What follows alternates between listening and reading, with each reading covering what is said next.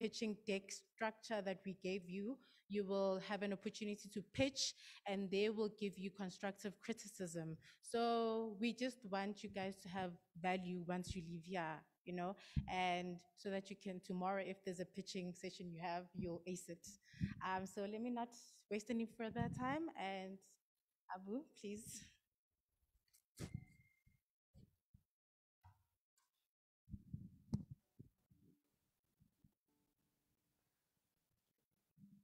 Hi, everyone. Good afternoon. Yeah, so I normally do, I can talk for 2 hours on this particular topic, but I've got 5 minutes. So let me first start by introducing myself. My name's Abu Qasim. I run Josie Angels. We're an angel investor network based in Johannesburg. There are 29 of us in the network. We've made 45 early stage investments, typically into tech businesses, but we have invested in non-tech businesses as well. And it's typically equity-like investments. So if you've ever gone to a bank, they don't want to speak to you, it's because they use debt instruments, and then we use equity instruments. In terms of my message to you today, there are 4 key points that I wanted to get across to you. And I'm going to be speaking from an investor pitch perspective. So the first message is, think of it as a relationship, right? When we invest in a business, we become a partner in your business. One of the things we ask ourselves is, can I work with you? Can we work alongside? Do we have synergies and do we get along? Remember that the African startup is an 8 to 12-year journey. It's not what you read about in these American books where these guys are blitzscaling and going from 0 to a billion valuation, a unicorn, in 6 months. That doesn't happen on the continent. So it's an 8 to 12-year journey. Are we going to get along for the next 12 years? Relationship, number 1. Number 2, less is more. And what I mean by that is I could have come up here and talked you through 20 or 30 points, but I'm only talking you through 4 because that's what I want you to take away with you today. So less is more. That also informs the way you speak. So Leabo is going to talk about how you articulate yourself. How you speak is much more important than what you say. And there's been research that 93% of the message that you're communicating is not the words you use, but how you speak, yeah? So less is more. Number 3 is keep it visual. So I don't know what the format is like today, but when you're doing an investor pitch, the attention should be on you, right? Not reading through all the slides that are in the background. And you should definitely not be reading through the slides, right? As soon as you turn your back to your audience, we lose the connection, right? So I want eye contact, communication, we need to be connected all the time. And they're not connected to you if they're reading your slides. There's a little box in the middle of your brain that all the inputs, your ears, your eyes, your nose, it processes all of that. And it can only, unfortunately, process one at a time, or it's only good at processing one at a time. So I can either listen to you as the presenter, or I can read your slide deck, right? So keep it visual. And then the last thing is everything's relative. And I'm going to give you 2 bits of research. So the first is happiness. Lots of research around social media and how social media is actually bad for our psychology. All we see is snippets of people's lives, the happy parts. And we think, why is our life not like that? Yeah. So our happiness is relative to everyone else's happiness. Wealth, relative as well. So there was a question raised. If I gave you $2 million in 1900, would you take that or $5 million today? Most people took the $2 million. You know why? Because it made you part of the 1% of the, even smaller, maybe 0.5% of the wealthiest people in the world. Everyone wants to be the wealthiest relative to one another. But the utility value was nothing in 1900. What could you buy with $2 million, right? $5 million today gives you a lot of utility value. You can use that. And surprise, surprise, investors assess your opportunity on a relative basis, right? So just keep that in mind when you're engaging with an investor. So number one, it's a relationship. Number two, less is more. Number three, keep it visual. And number four, just bear in mind that I'm assessing you on a relative basis. Cool. That's it.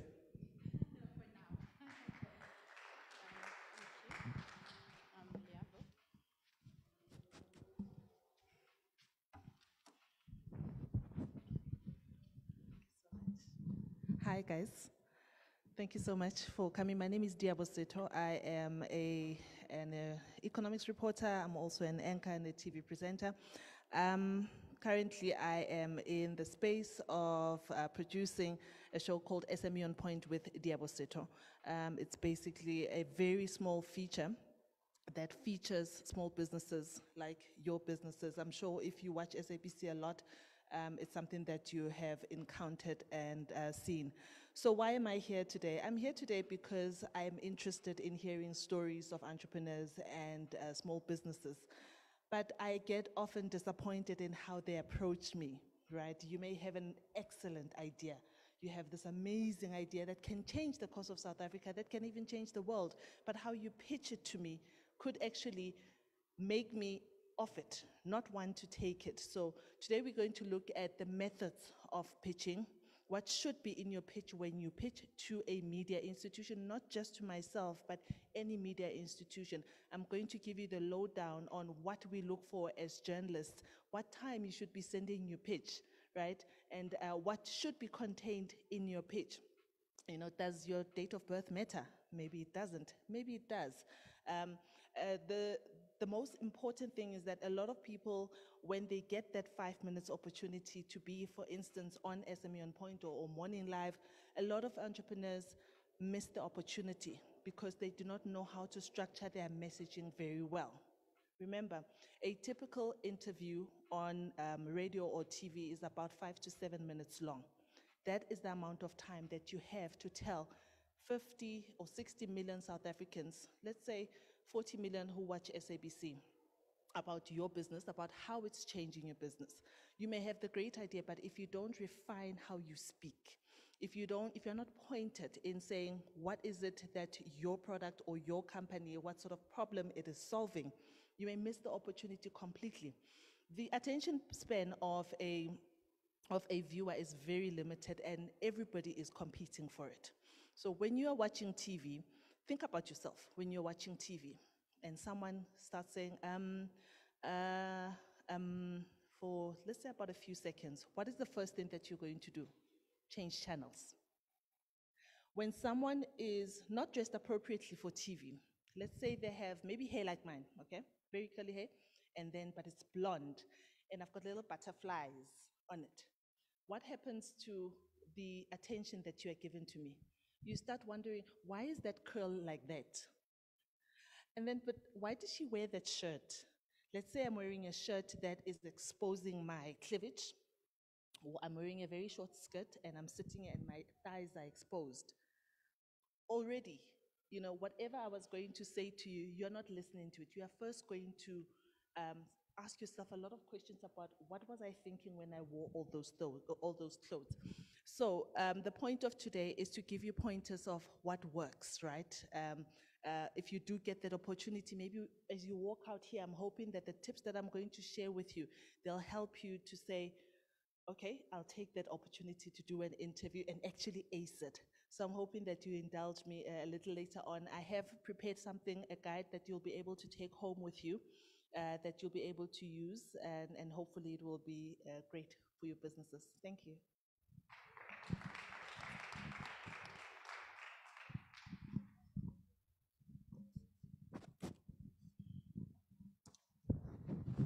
Thank you guys for that. But before we actually start, I just wanted to ask two of you just to tell us the challenges that you've personally experienced when either creating a pitch deck or pitching in front of investors. So at least we know some of the challenges that you guys have experienced and maybe see how then we can address those challenges. Who is ready? Okay, one, two. Will you come later? You can come on stage, please.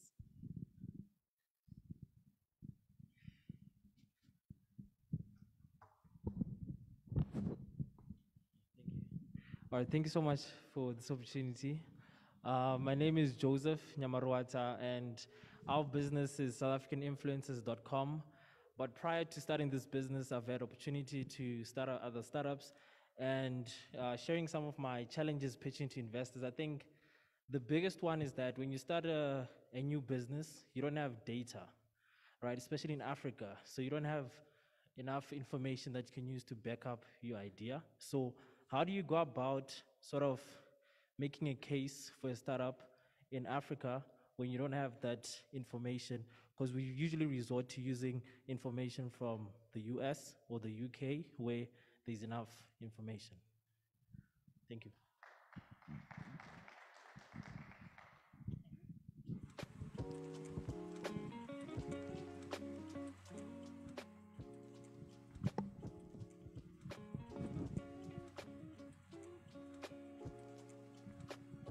Hello guys. My name is Tabiso Matsaung.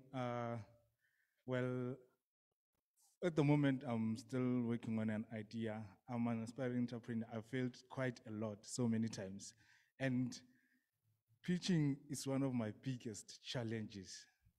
Well, when you write a pitch deck, so you have to prepare your slides there, and there's so much that you've written on the slides. Now, the thing comes, the only challenges that I'm facing is I have to remember, I try to remember everything that I wrote on that pitch deck, which is quite difficult. So what I'd like to gain from you guys to know is like, how do I um, summarize everything for investors and also me to understand? Yes, thank you.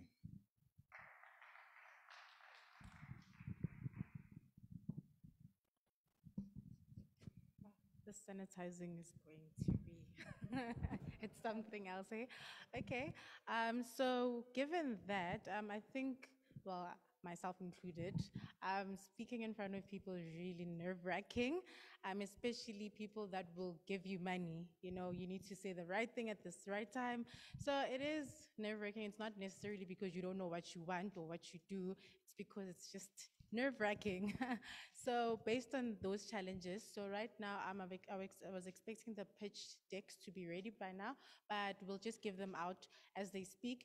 So right now they'll just be telling us maybe the things that you need to address, how your pitch decks needs to look like, the things that you need to talk about, just the right things, just basics that you need to know in order to pitch in front of investors. And then we'll just give each one of you guys pitch decks while as they speak, so you guys can follow through as they speak. And after this is going, you need to listen now, because you guys will be grouped and you will be given a chance to pitch in front of them.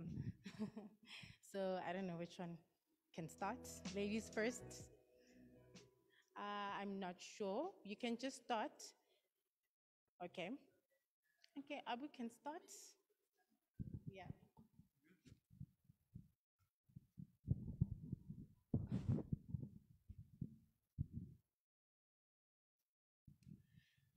So, apart from the four messages that I mentioned earlier, there were two additional areas that I wanted to get across, two additional messages that I wanted to get across. So the first one is know your investor.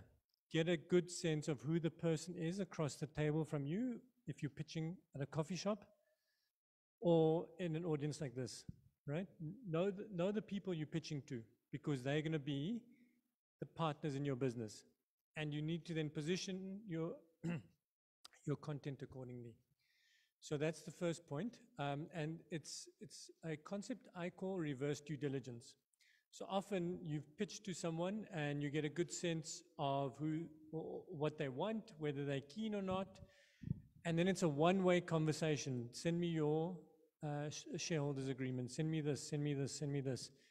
And you don't then ask for anything in return. All you're doing is sending stuff. Stop, and my suggestion is do your due diligence on the person investing in you. The reason being is they're going to become your partners. It is a marriage. But when things don't go well, it's worse than a divorce, right? It's going to pull your company apart. So do your reverse due diligence on the person investing. And the way you go about it is ask the person, can I speak to one of your other portfolio companies? Can I just get a sense of what support you've offered them, right?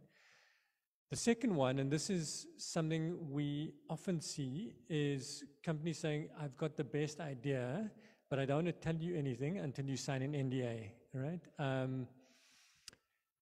And it's a problem for me for many reasons.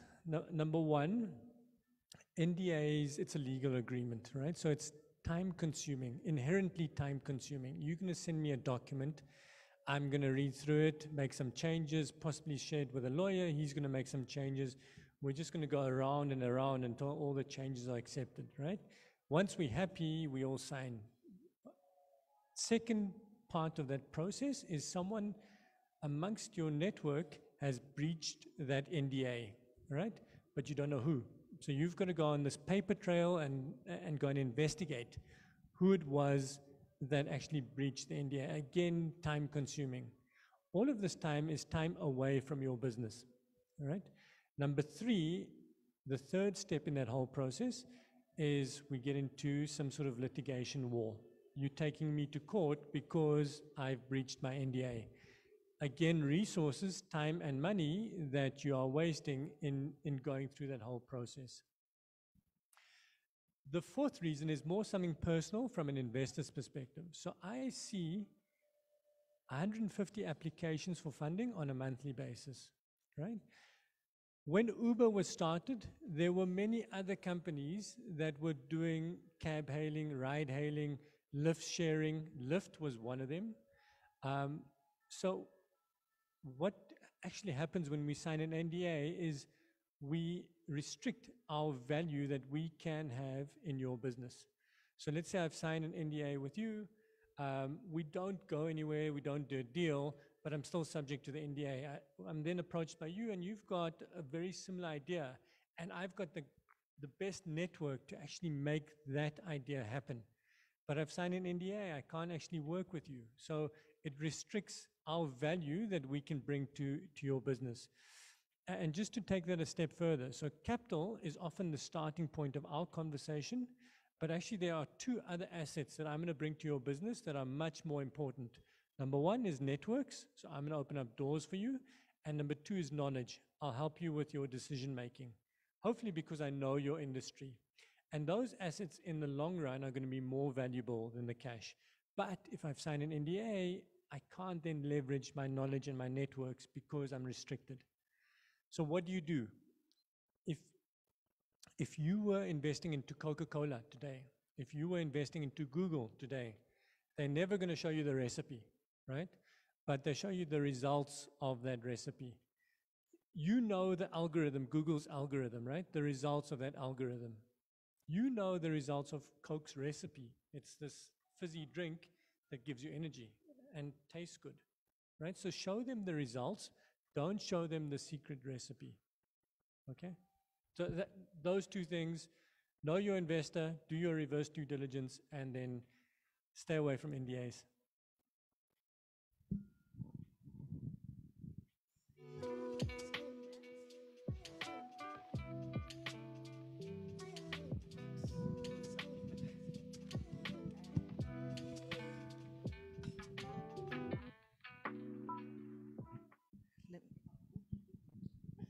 Okay. All right, guys, by now you should have that little presentation in a printed format. I tried to make it as easy as possible. The reason I did it in a sort of a slide is so that it's something you can always refer to if you ever need to approach any of us for interviews, whether it's TV, radio, or online podcasts. You know, podcasts are quite big. So I've decided to start with a little bit of a background to help you understand how the newsroom works to begin with, right? By nature, we are spoiled for choice. On an average day, I get close to about 200 to 300 emails of people requesting me to interview them or cover their story. So when you send your email, imagine the kind of pile that it is already coming into, right? And it needs to compete for my attention. And which means that your angle needs to be quite unique. It needs to be catchy, right? So a lot of people will say, interview request, fine, interview request for whatever, but it's best to write a motivation. Write a motivation, can be in a Word, maybe converted into a PDF with your logo there on top to show that you're actually a company that exists, right? If you are a one-man shop, you must have a name or something. Interview request to have Ms. Mahlatse Tolamo interviewed on SME On Point, and then you would start with, hi, my name is, introduce yourself first so that I know who you are. My name is so-and-so. I have an interest in being interviewed on your show. And also, at least show me that you do watch the show, right? Sometimes a lot of people, I will go to someone and travel as far as Pretoria. And I'm excited. I want to learn more about this person's business. I'm like, so, do you know about SME On Point? And she says, no, actually, I haven't seen it. I've traveled 45 kilometers for this person. They haven't seen, but they just want to be on TV at all costs. And I think it's an unfair relationship to start on. At least know who I am. And besides, what if this show that you want to be on, it's not what your business should be on? You cannot just want to be on TV, on radio at all costs, not knowing what my agenda is. Watch me enough to know that this is what I want my brand to be associated with. So that when you even come to people like Abu, and maybe you talk about where your product has been featured, at least when they look us up, they can say SAPC is credible. Diabo doesn't have all these scandals flying around, you know. At least it puts a little bit value of, so my point is that it's important for you to do your own research about where you want to be featured. Why do you want to be featured? Do you even know why you want to be featured? What are you going to do with that interview afterwards? So you are on TV for 5 minutes, and then what's going to happen afterwards? What are you going to do with that? How are you going to use that airtime that you've been given wisely? So those are the kind of things that you should look at. So like I say, currently, because of COVID and the fact that newsrooms are very juniorized and we are losing jobs, I'm sure you all know that there has been 621 jobs that have been lost at the SAPC. We thank God that I have survived, dodged the bullet for now, at least. You can imagine that there is a lot of workload. So it is important that you make sure that you make your pitch concise, understandable. Try not to have a lot of mistake. Have someone else go through it. Read, have another pair of eyes go through that pitch before you send it to me. Right, let's look at what should be in your pitch. So obviously research is critical because, as I said earlier on, we get a lot of pitches and you want yours to stand out and make me interested in what you're standing out. So the most important thing, do you know what Diabo covers? Remember earlier on I told you that people don't even know sometimes what I do. Do you know what I cover? Sometimes I get pitches where a person wants to do an interview on education. And I'm in economics and finance journalism, and I also focus on entrepreneurship. So can you already see the disconnect, how my thing is going to, how your pitch is already going to go to my trash, because it's not what I'm looking for. And most of the time, people don't do their homework. They just want to be on TV at all costs. Guys, please don't be like that. Do your homework. Do your homework so that it just looks really trashy when you are so desperate. Don't be like that. You are valuable. The reason you have a business, the reason you are working as hard as you are, is because you have value, you have something of value to offer. So don't cheapen it by how you behave. So it's important, take yourself seriously. You are the CEO, you are the founder, you are the managing editor. Take yourself seriously. And sometimes it will be rejected. It's okay, try again, try. We thrive on being pestered sometimes. Sometimes it's like, not this month, I'm not really looking at that. But, try and try again. Okay. Remember I said that do your homework because you don't want your pitch to go to the wrong person, because it also helps you to customize your pitch to my interest. And we are attracted, in fact, we have an obsession with new ideas, new innovations, new stories. What is new about your business? What problem is it going to be solving? Right? Don't send me something that has been done over and over again and think because it's done by you, it's different. No. What is new? What problem are you solving? Right now in the country, we have so many economic challenges. We have joblessness. We have so many challenges, guys. So you need to, naturally, I would expect that your business, first of all, would be addressing a problem. Elevate that in your pitch, that this is the problem that we are addressing as a business, and this is what we'd like to talk about. All right, let's talk about the buzzwords that you should be using. Like I said, what's so unique about your story and your idea or your innovation or your business? Who will it benefit? Put that in your pitch. Who is it going to benefit? Will it be interested, will the wider public be interested in it? Remember, there are about 30 to 40 million people watching what you are saying. Is it of interest to them? And how do you make it customizable to their interest? You do not want a person, like I said, who's watching, say, I'm not sure what she's talking about, change channel, let me watch Mojalav, or let me watch Mzansi Magic because I don't get what this person is talking about. You've already lost a client, a possible client. So it is important for you to make sure that the public is interested. And as I said earlier on, your business, your idea, your story should be appealing to the wider public. What motivated you to start your business? This is my personal interest. The story behind your story, the story behind your business. That is the most powerful currency you have, because you could have been a security guard. I recently featured a security guard who started as a security person at the mall, and then he now owns a company that's valued at, has a turnover of 50 million. Abu. He employs about 1,200 people. He started in the malls. He was a security guard, and how he started his business, he started with one client. One client paid for the next client, and so forth. That story is interesting enough to have anyone glued to their screens, right? What is your story? Why did you start your business? Did it start because it was a side hustle? Because you needed to make extra money? Or did it start because in your community you realized that there was a need, there was a gap for something? That is the most powerful thing. Think about the stories that you've read of people who have succeeded. It is their story of the why. Why did they start the business that has really gotten the attention of us media people? And lessons that you've learned so far. There's always someone that is following your footsteps. Always someone that wants to achieve what you have achieved. You should always be ready to share your success tips and lessons learned. Don't be stingy with them. Spread yourself, help people along, because you would be speaking to so many millions of people. Help them to achieve their note. They're not going to take your space. Share your lessons that are learned.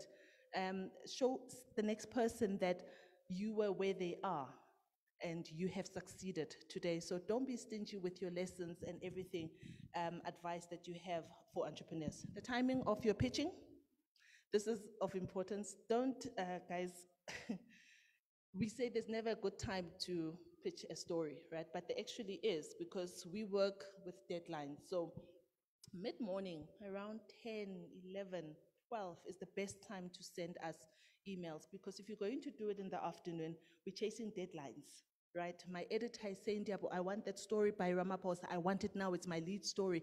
The last thing I want is someone badgering me about the email that they sent, because so you need to be strategic. You need to be strategic. Send the email, allow the person to read the email and digest the email. Then you can follow up the next day. At least give them 24 hours. And then you'll write back, hi Diabo, this is so-and-so. I'm just checking if you received my email about 1, 2, 3, 4.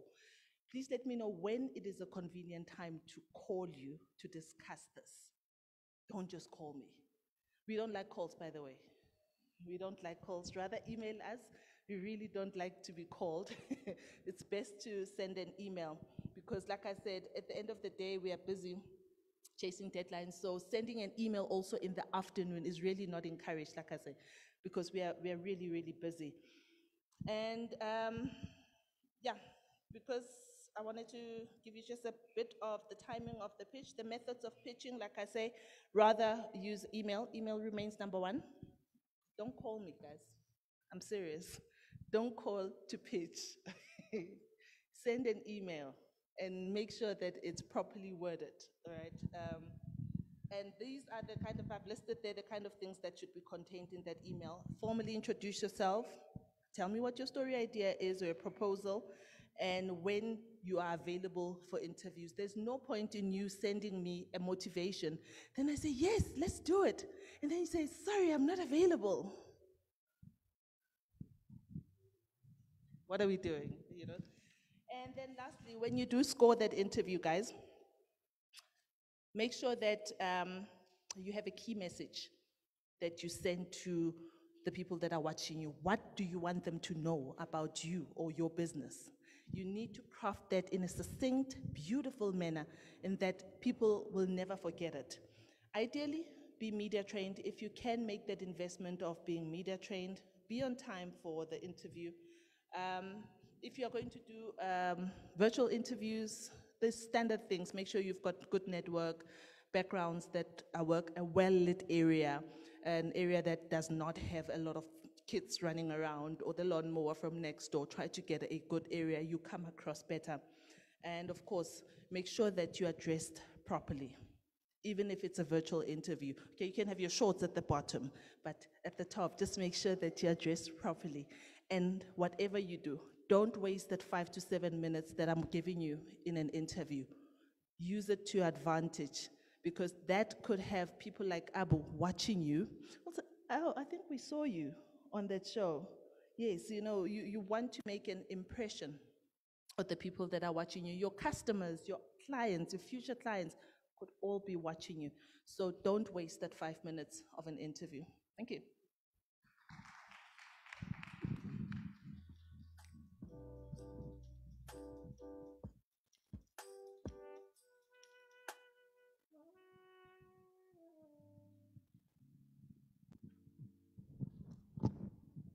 Okay, so that was a lot.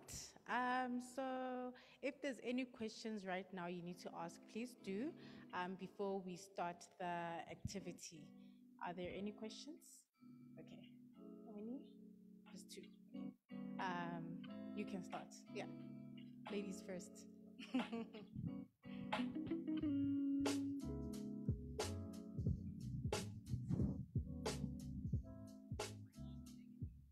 Hi, guys. Thank you so much for what you've imparted on us so far. It's been really, really informative and really helpful. The question that I have is more for you, Abu, and that's just around profitability when it comes to angel investors. So are social enterprises attractive to angel investors? And if so, what is it about a social enterprise that you would find attractive? Thank you.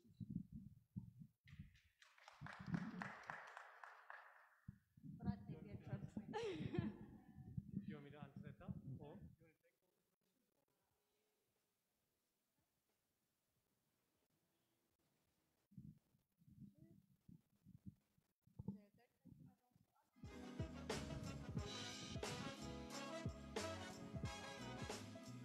All right, thank you so much for the points. So mine is with regards to the emails, right? One thing I know is that most emails may go to spam, right? So two questions: do you actually read all the 200 emails every day, right? And when you do, what kind of subject line are you looking for so that you can actually, give it that attention? Because I know if it's 200, some will just literally go into the spam, and you want something that pushes you to click on the email itself. Thank you.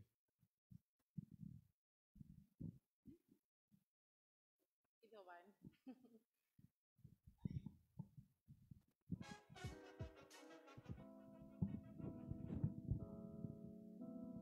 Hi, thank you very much for your time. So I just quickly want to ask you a question regarding in like when you're pitching to investors with the equity, because that's always the thing. I know that scares a lot of entrepreneurs because we always want to own as much as we can in our business. Now, when you're pitching, what equity do you aim to like give away to investors? Like, is there a standard? That's like my question. Okay, thanks.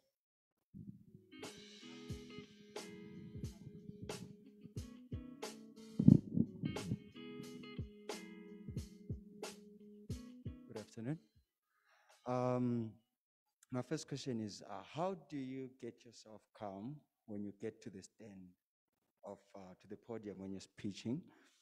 Calm, how do you calm yourself? Because, most of us, we're not used to standing in front of people. The moment you stand in front of people, you start shaking, like I'm shaking already right now.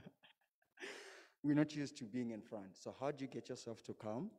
And then secondly, when I get to the interview, how do I relate to you to make sure that all my points get to be thrown out? Because when you start asking me questions, I get nervous as well, and I forget some of the things. How do I content myself to make sure that I give you the information exactly the way I'm supposed to do? Thank you.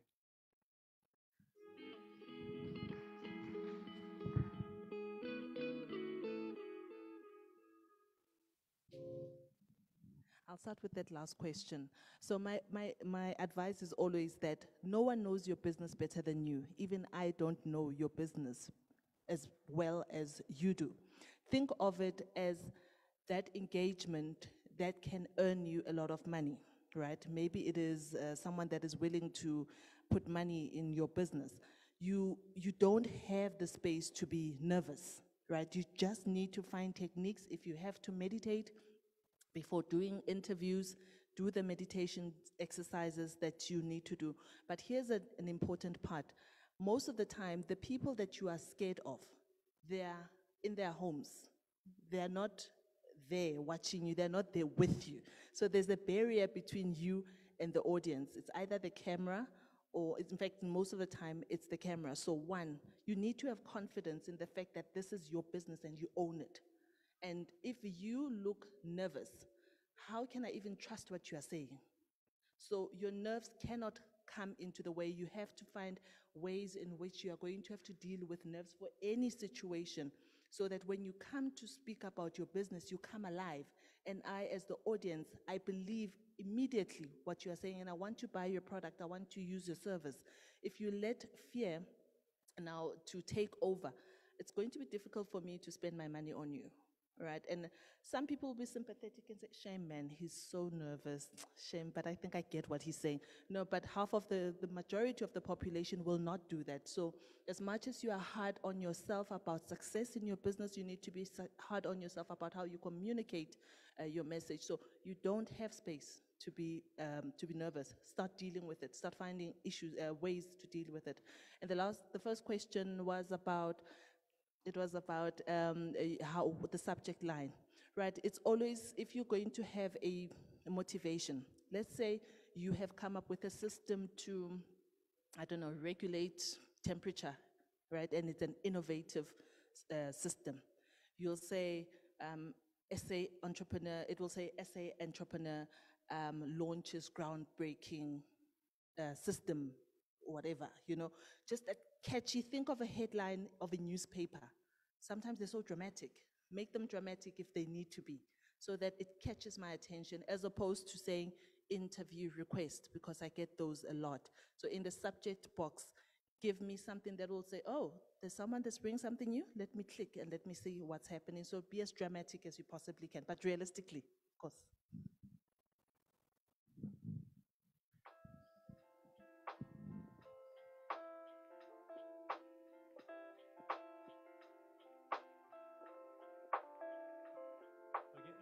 So I guess from my perspective, I still get nervous. I'm turning here all the time. I think it does get easier with time. So the more you do it, the easier it gets. And so go and pitch your business 20 times before you actually get up here and pitch it. That's the first point. Second point is speak to one person at a time. Don't speak to the whole audience. Just work your way across. But each message is to one person, and it's almost a personal conversation with that one person. And whether we were standing here or we were at my house or your house, it's the same way. I'm talking to you in the same way. And then the third thing is keep it simple. So I think someone mentioned remembering everything. I don't have a script that I came to this session with. I've got high-level points, and I just talk through them. And for me, those are potholes. Because if I've forgotten something that I was going to say, I know in my mind, Oh, you were meant to say that, and that's what my mind is focused on, and not what I'm going to say next. So it just slows you down. That's when the ums, the ahs, and the oh no, I should have done that come about. But yeah, I think everyone gets nervous, or most. I don't know if you still do. Yeah. But we're all people. We're all humans in the end. Yeah, hopefully that helps. Then there was a question, sorry, I'm jumping around, but yeah, equity. So our average investment has been 700,000 Rand for roughly 15 to 20% of equity. It's a very layered question, so it just really depends. It depends. Yeah. Yeah. Yeah.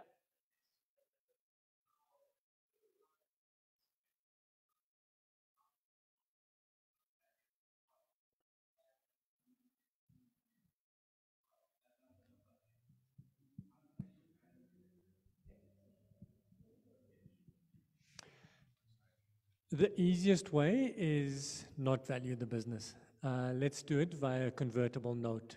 So a convertible note is a debt instrument. You get your money that you need to run your business today, and then we kick the valuation question down the road. And at the next valuation round, we let Mr. VC come and value the business, and then I get my shares for a discount to what that VC gets his shares for or her shares for. That's the easiest way. I guess the technical answer to your question is there are probably 8, 10 different ways of valuing your business. And my suggestion to all founders is go and value your business based on those 8 to 10 ways. There's probably 5 or 6 that are relevant to your business. There's going to be a few that are not relevant to your business. Use those 5 or 6. There's the number, the output from those 5 or 6, there's going to be one that's way out that way, one that's way out that way. Outliers, kick them out, right? So that they're not relevant. You're left with 2, 3, average your valuation on those, triangulate between those 2 or 3, get an average, and that's a sound basis to say, okay, I value my business at this because of this. And as a result of you giving me X, you get Y in my business. Yeah. But more often than not, we're just doing convertible notes in the early stages of a business, because your idea of evaluation is there, my idea of evaluation is there, and we're never going to get to an agreement on somewhere in between.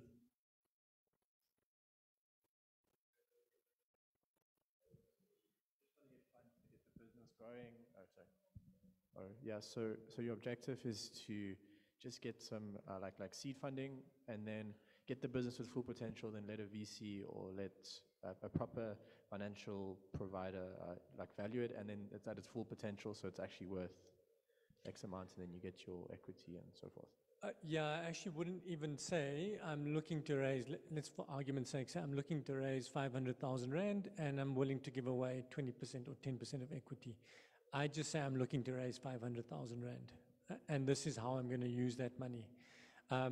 Diabo and I were talking earlier that often there's this fallacy maybe of I'm going to pitch tonight and I'm going to get your money tonight. The money's going to be in my bank account before I leave that door. It doesn't happen that way, right? It is a relationship. The due diligence alone is going to take 4 to 6 weeks for us to thoroughly assess your business. So it could be months before you actually get the money, if you get the money at all.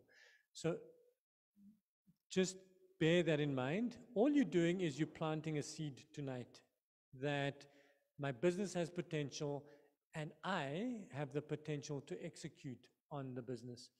Remember that when we invest into a young company, we're investing into the team primarily. Because that idea that you've got today is likely to pivot next week or the month afterwards. And it's only the A teams, the people that can execute, that are not going to give up at pivot number 2 or 3. They will find a way. So we invest in teams primarily and then ideas secondly. Yeah. There's 6 other things, but teams first. And so all you need to do is convince me that you are the right person to execute on this idea. And then the last question was just social ventures. It's a question I often get asked, and it is also it depends. So typically, let me maybe come at it from a different angle. So what I suggest all of you do is jump onto LinkedIn and go and find your ideal investor, right? It doesn't need to be an angel investor, but go and find the person that you want to be part of your company and say to them, reach out to them and say, look, I'm doing this XYZ. I'd love to have a conversation with you. And they don't have to be an investor. They can be someone operating in and around your space, but just someone that you feel could add value to your business. And often that relationship then evolves over time from an acquaintance to a mentor, from a mentor to a board member, from a board member to an investor. And that often is how things work. So my suggestion is go and find someone that relates to the issue that you're trying to solve and reach out to that person. Going back to the earlier point that was made is know who you're pitching to, right? So go and do your research. And often I'm not saying angels don't invest in social ventures, but we are far more likely to invest if we relate to the problem that you're trying to solve, right? So go and do your research, connect the dots for me, and then we can have a conversation. So we do invest, it just depends if we can relate to that particular field of work.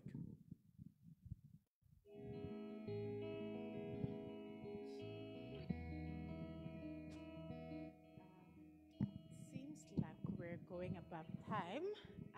So right now, I would love us to just huddle in groups of 3. So right now, what will happen is that if you have a business that's already existing, within that group, you can work on that business, or you can create just a theoretical business, and then based on the knowledge that you've received here, you can use that and then just pitch your business for the investors, and then they will give you constructive feedback, and then we'll close off this event. So right now, please just group yourself in groups of 3. Sorry, did you get it? Did you get a big pitch deck? No. So based on the information that you received here and the pitch deck, just create a theoretical business or use your existing business and then pitch it for the both of them. No. Just talk. Yeah, just talk. So I'll give you 10 minutes. So right now it's 10 past 4. So we'll be done at 20 past 4. Thank you.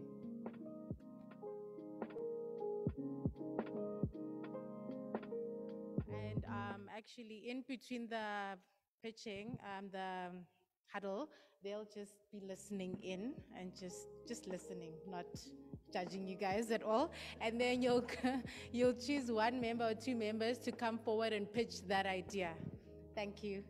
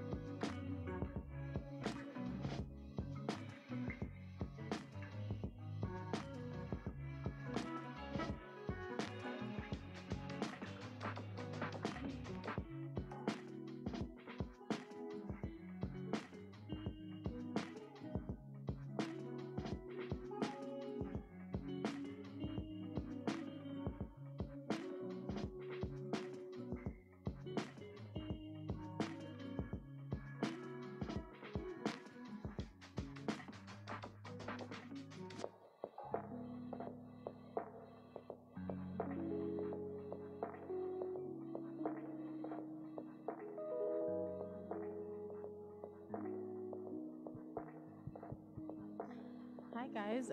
Please note that you will be pitching for 1 minute, a 1 minute pitch. So just prepare for a minute pitch.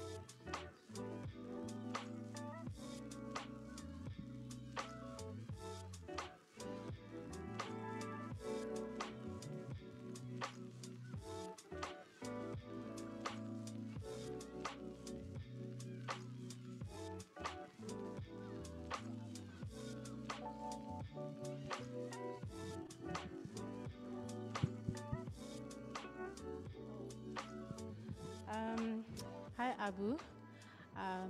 So there's an online question for you from Terence. He asked, for developing ventures, some investors may ask, what's your price? What's the significance of having your price? How do you determine it? Are there alternatives to having a walkaway price? I think so.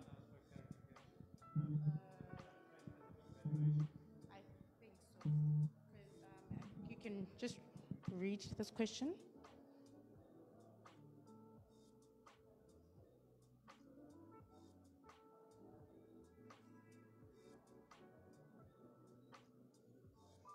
Yeah, I guess it's similar to the question that he asked, but Shall I speak here?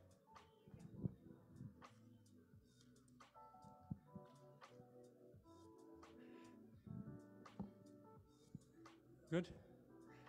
Hi, Terence. I'm hoping I've understood your question correctly. By price, I'm hoping you do mean valuation, but I'll answer product price and then valuation. So valuation is really a very subjective discussion and often results in a lot of negotiation. My suggestion to any startup who's looking to raise funding is go and do your own valuation, use multiple methods, and then triangulate or average your valuation based on the numbers that come out of your calculations. And if we still can't agree, often a fallback or a failsafe is to do a convertible note. A convertible note is essentially a debt instrument that then converts to equity at some point in the future. And all we're doing there is kicking the valuation question down the road.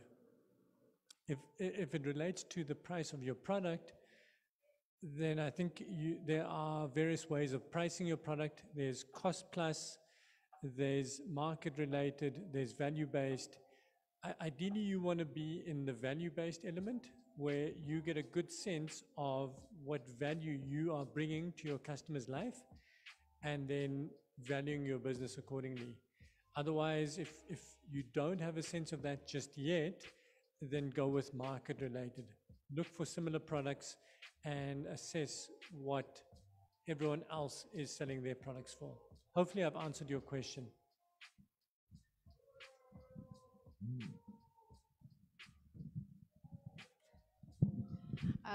Okay, so it's 16:20. Should I give you just extra 1 minute? Just 1 minute? Please look at your clocks. 1 minute. Please wrap up. Then we'll ask one member from each group to just come and pitch.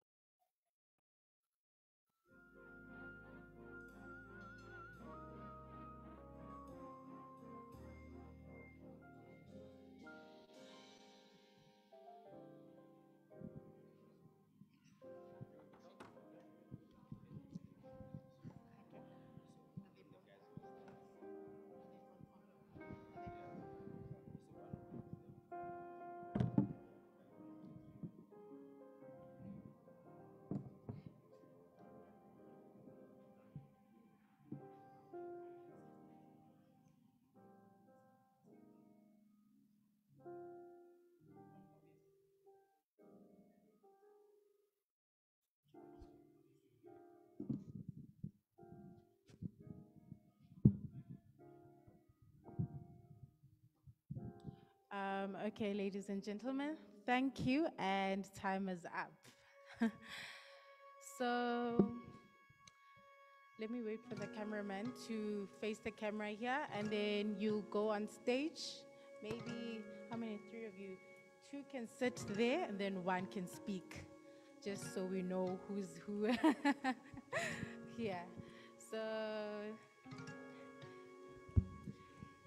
the first group can go on stage. Make yourself comfortable.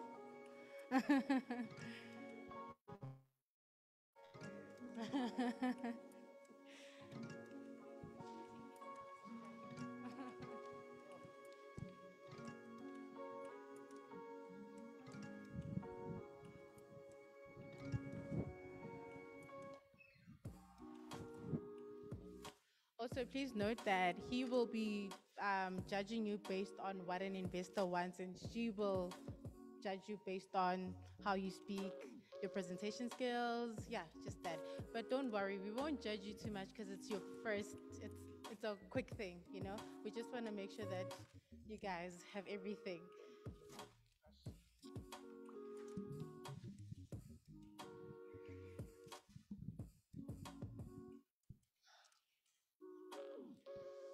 Good afternoon.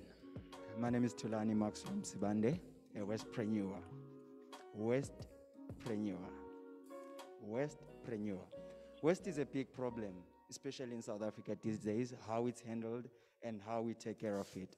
So my solution is to combat how waste is handled by educating households and everyone in South Africa how they handle their waste. By so doing, we're reducing the amount of waste that goes to the landfills. Our vision is to have zero waste to landfills. We are so passionate about the concept of reduce, reuse, recycle, repurpose, and the education of waste management in the households. Our biggest competitors are the established recycling companies who are doing less when it comes to recycling. They are taking the waste from waste generated to the landfills. And that's where we're going to come in and separate and educate everyone in the house while we're separating, installing infrastructure, and then at a later stage, let them separate the waste themselves. Our biggest revenue at the moment is glass. We currently recycle plus or minus 10 tons of glass, and all the glass is processed and transported by hand. I'm so nervous. Thank you.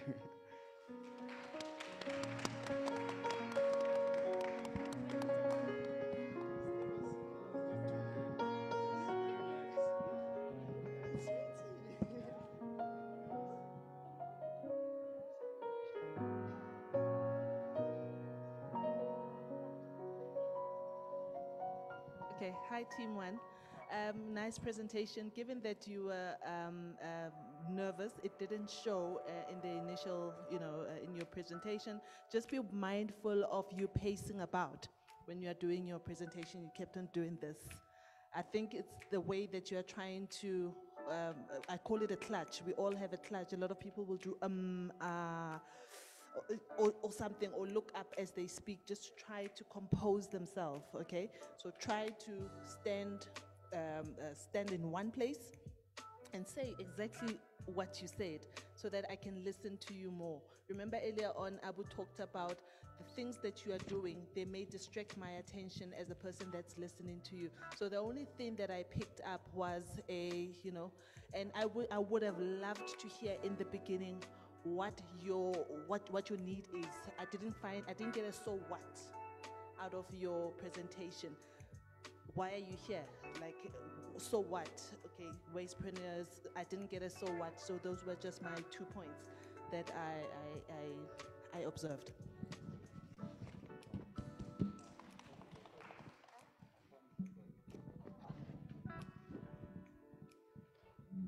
Thanks. So I also didn't pick up any nervousness. I thought you spoke very well and passionately. I thought you undersold yourself. You actually did a very good job. Just on the movement, if you are going to move, it needs to be deliberate. So if you are moving, there's a transition that you're trying to express to your audience, and then you move from, say, this side of the stage to that side of the stage. And in so doing, you're communicating a transition. So I start here, I talk about my problem, I then move there and I start talking about my solution, for example. From an investor's perspective, the questions I had was, what makes you different? What is your value proposition? Why do your customers love you? Right? There are others in this space. That's the first point. The second point is a question of B2B versus B2C. In the South African context, B2C is less profitable. The reason being is we are a small population, right, relative to other markets. We're also a very fragmented market. And the third thing is your spending power of the average consumer doesn't compare to what you'd find in other bigger markets, right? So as a result, all of those things funnel through into your business and mean that your earnings potential, your profit potential is diminished. B2B is a more profitable play in the South African context. And my suggestion to you is target businesses, educate them to be more wise and more conscious of the waste that they're creating, and you are the solution to helping them recycle.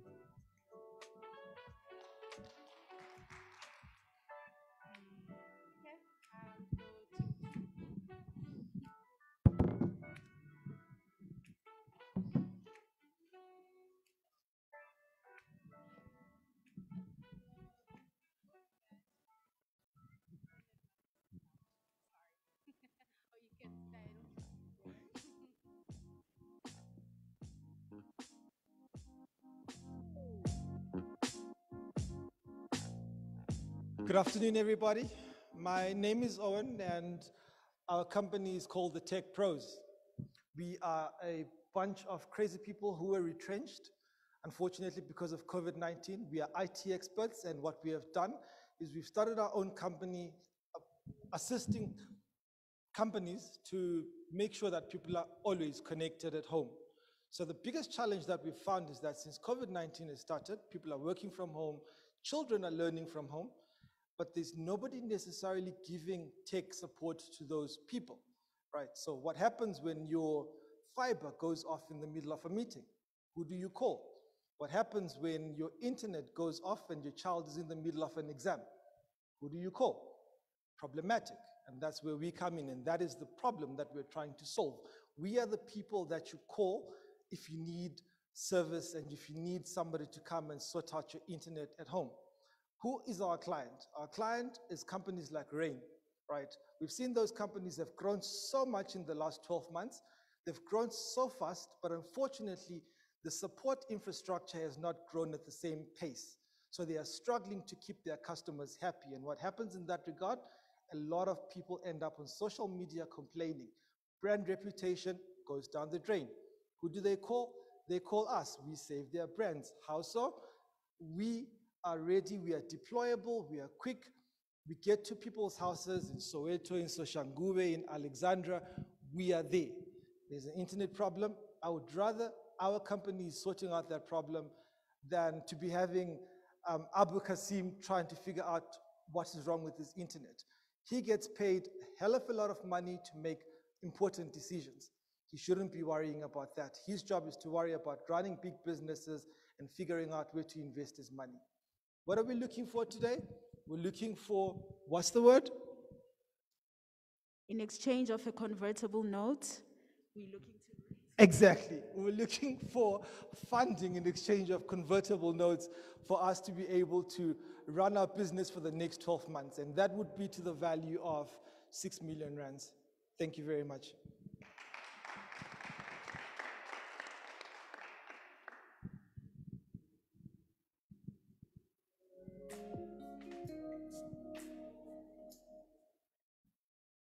All my attention.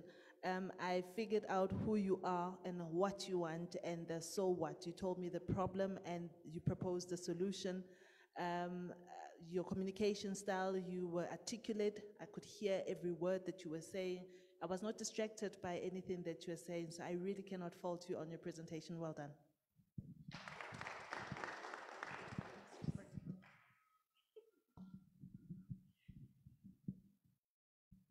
Yeah, well presented. I liked the articulation of the problem. It was quite clear.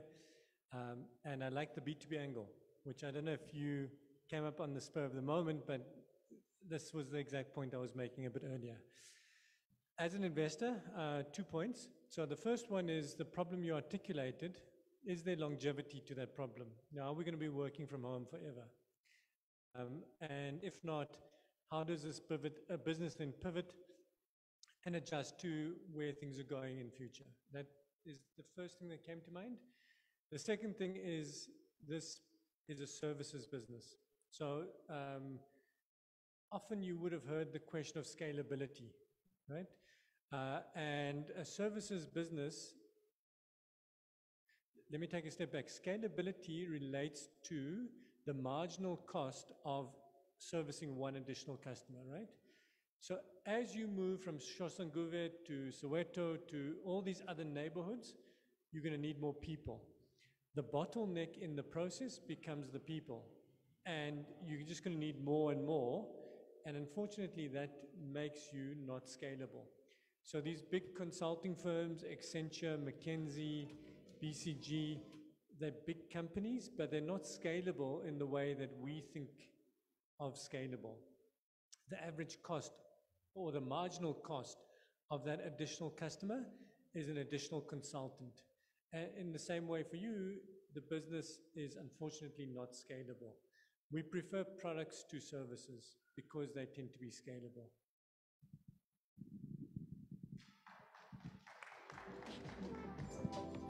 Thank you very much. And team 3.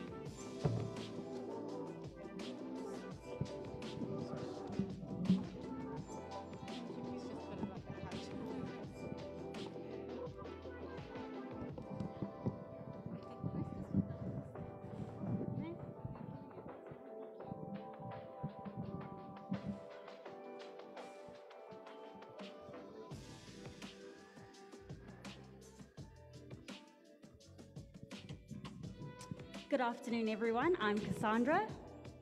Hi, I'm Aaron. And I'm Joseph, and we are 123 Tutors. Thank you so much for coming to our pitch.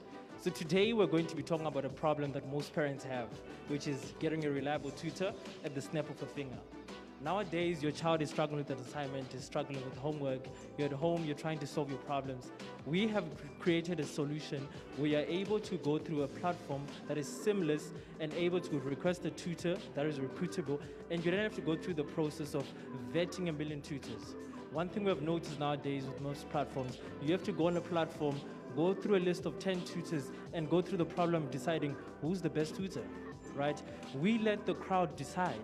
Most of our students have rated our tutors. Therefore, we give you a list of tutors that have been vetted, that have been proven by the community, so that when you get a request, you're rest assured that your child is in good hands. So what makes 123 Tutors different?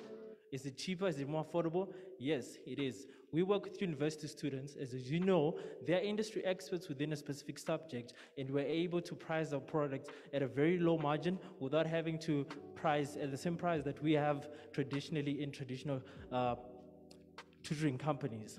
We have a platform that works online, therefore reducing overheads, and therefore that we're able to reduce the price that you pay for your tutoring services. At the end of the day, what we have is a platform that gives you peace of mind, knowing that you're requesting from a database of vetted tutors that have gone through the process that your students have gone through, and you're not getting someone who claims to know the problem, who claims to have solved the problem, but you are rest assured that we are going to help you improve your results in a short space amount of time without the hassle of worrying whether I have to vet and go through the process of clearing this individual that I bring into my home. Right now, 123 Tutors has been operating for 4 years. In the past year, we achieved a revenue mark of 1.3 million rands. And right now, we're just looking for investors that can help you take it a step further. Let more parents enjoy our services. Let more countries enjoy our services. 123 Tutors.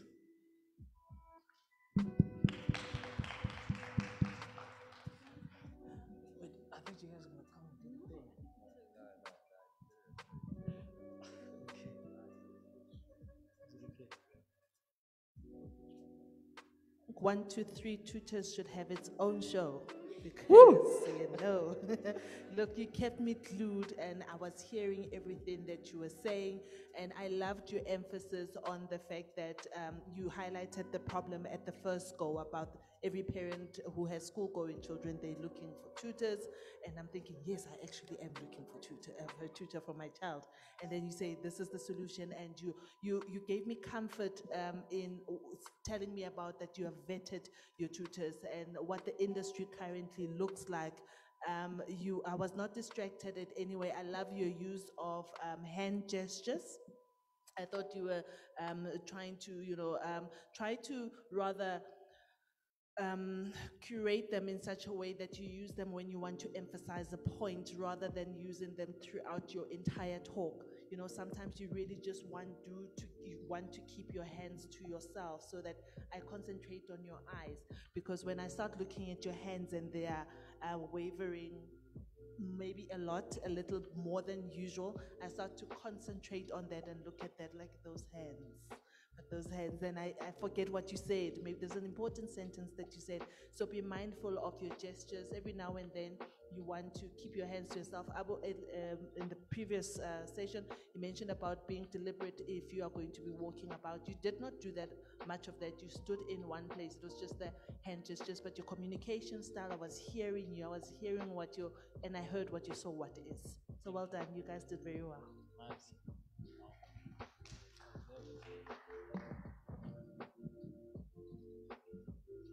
Thanks.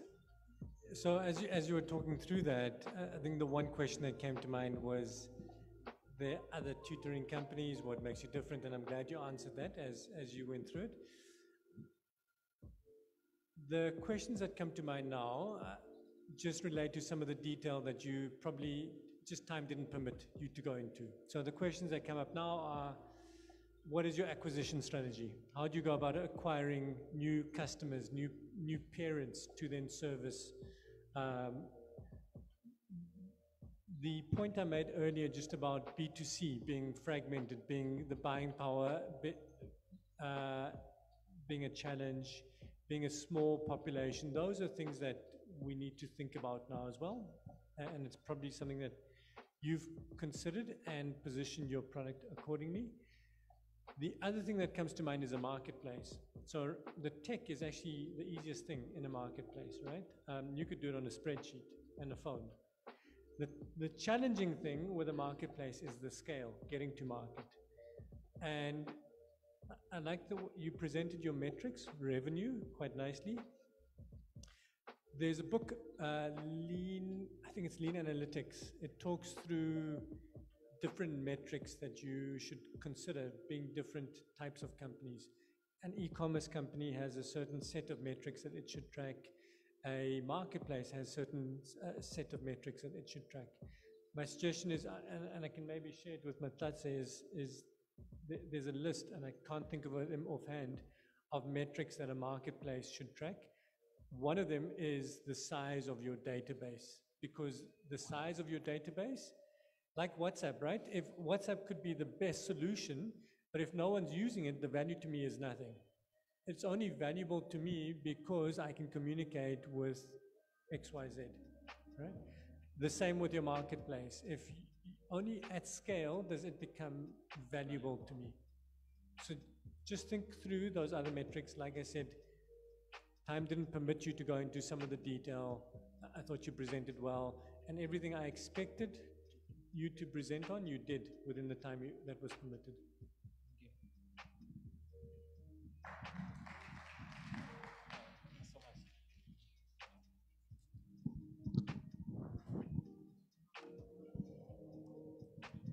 So, thank you very much for participating, and I hope that everyone learned a thing or two, and you got a lot of value as you expected. And thank you to our virtual audience as well, and for the questions. Thank you. Unfortunately, you couldn't participate, but it's okay. We will share these documents as well online if maybe these ones get lost or something. And this will also be uploaded on YouTube, and you can go on our website to just go over it again whenever you're free. And we'll have another Startup Huddle next month, the last Thursday of the month. So usually we have this every Thursday of every month. So just stay on our social media pages. Jen22 on Sloan Instagram, 22 on Sloan Twitter, 22 on Sloan LinkedIn, and 22 on Sloan on Facebook. Thank you very much for joining us, and we hope you travel safe and stay safe. Thank you.